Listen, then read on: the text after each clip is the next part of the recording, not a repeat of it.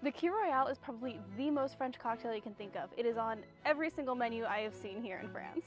There's a reason why. It's delicious.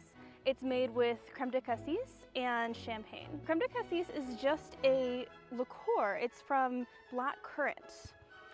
Pretty sweet, not overly sweet, and it has sour notes in it, almost like citrus, somewhere between a raspberry and a blackberry. I am pouring in 20 milliliters of cassis to each one.